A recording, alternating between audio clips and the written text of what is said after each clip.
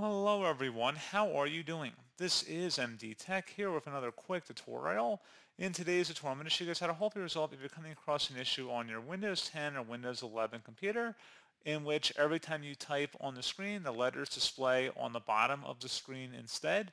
So this should hopefully be a pretty straightforward process, guys, on how to resolve this issue. And without further ado, let's go ahead and jump right into it. So all you have to do is tap the Alt and the K key on your keyboard at the same time. So again, the Alt and the K key combination. Just tap that one time.